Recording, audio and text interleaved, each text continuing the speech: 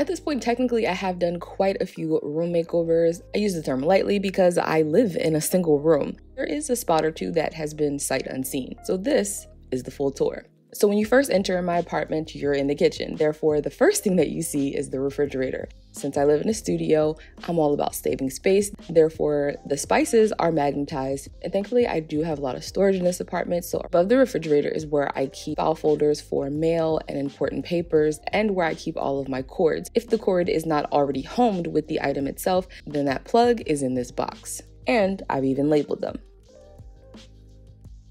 Then to your immediate right is actually another door, which we're just going to skip for now. If you've seen my kitchenware tour, then I've already shown pretty much all of the cabinets. However, there are just a few that I haven't.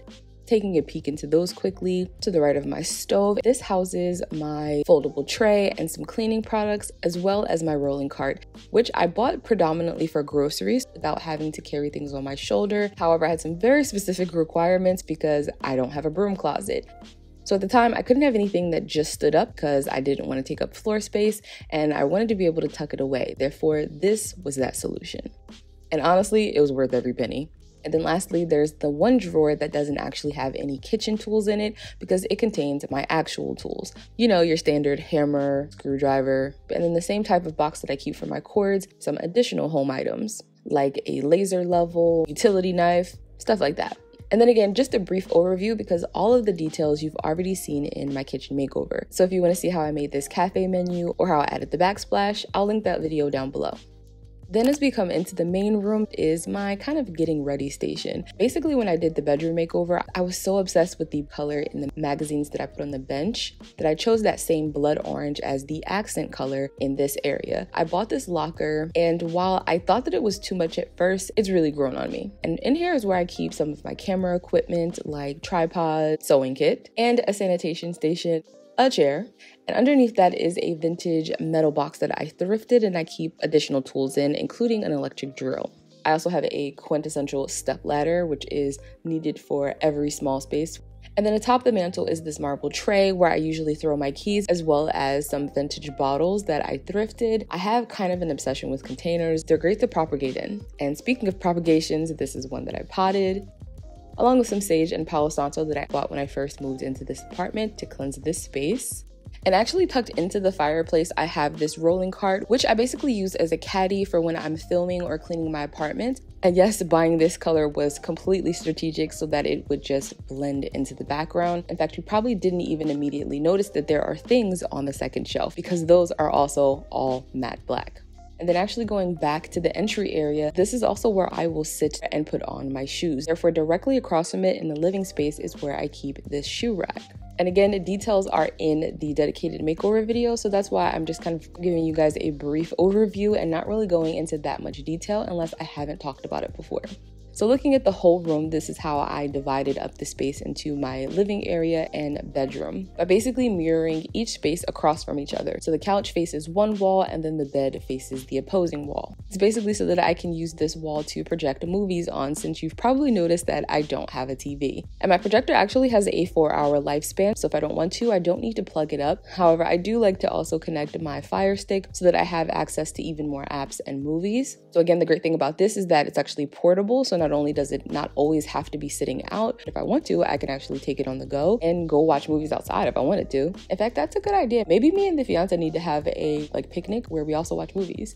And what I didn't mention in the living room makeover is that why I picked this couch is additional storage, which you can purchase this as a plain seat. This is just an alternative option where I keep like fabric and additional bedding. And it even turns into a bed. So if I ever had any guests or friends, this is where they would sleep. Speaking of sleep, in my bedroom is also my office, because the bedroom is more so a corner. It just happens to also extend into this wall where I keep my desk.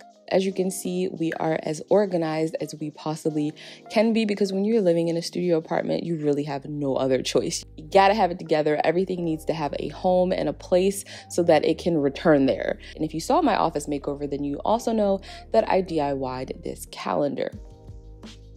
I have a queen size Murphy bed, and what I love about this model is that it's literally just the basics. So you get the frame and that is it. You don't have to worry about the cost of cabinetry, so you save a lot of money. But if you do want to camouflage it, great thing is that you could fully customize it. And I also DIY'd my bench slash nightstand, which also usually has some plants that are sunbathing. Speaking of plants, the last part of the main area is my little green corner. And while there were other things I definitely could have done with this little nook, I just thought that it might be nice that if I wanted to, I can pull over my chair and read a book, prop my feet up, get comfortable, and be one with nature, which unfortunately doesn't happen. I ain't never got time for that. So to make room for my plants, I actually bought this shelf system, which you're supposed to use in your bathroom. I just thought that it would be perfect for this while still taking up as little floor space as possible, because remember, that's important. And because I actually don't get a ton of light throughout the entire day, I even got this lamp, which is clamped to the mantle and has a grow light inside of it. For those of you who saw my apartment updates video, you know that I made this plant stand. So again, if you haven't seen the playlist, make sure you check it out, just because I have a lot of information there, all of the projects, all of the resources, so that if you want to institute any of these things into your space, you can easily do that. I also have some greenery between the kitchen and living rooms, so I also have a grow light in this area, which leads us back to the door to the walk-in closet. I did manage to find what can only be described as the perfect vacuum for this space, because it fits into this very small nook and cranny under the light switch. Couldn't have been any more perfect. And in here, I also keep my folding table just because I don't have anywhere else to put it, but it is what it is. And a majority of this space I also don't even use for clothes. So in my bottom drawer is where I have like some of my gadgets, like my iron, steamer. And then above that, with the addition of some foam inserts, I've created a space for all of my camera equipment. I also keep my nail supplies in one of these drawers as well. And then if we leave here and go back to the kitchen, that final door is the bathroom. Not a whole lot has changed here. I just added these metal suction hooks. I put this black double hook directly on the shower so that I would have some place that I could easily access my towel. I also added that little art print that I painted to update the color. And then I even added another hook, but this time in white, so that I would have space for a hand towel. Not much different going on with the sink either. I just kind of simplified it a little bit. And then above my washer and dryer, I just have some wicker baskets to keep my washcloths and towels, because the cabinets above are completely consumed by the giant bowl that I bought for fabric dyeing. Previously in my plant corner were these crates that I thrifted. I decided to put them in the back so that there would just be some juxtaposition to balance out all of the modernness of it all. And that is my full apartment tour. If you guys have any questions, of course, feel free to put them down below. If you liked it, give this video a thumbs up and don't forget to subscribe.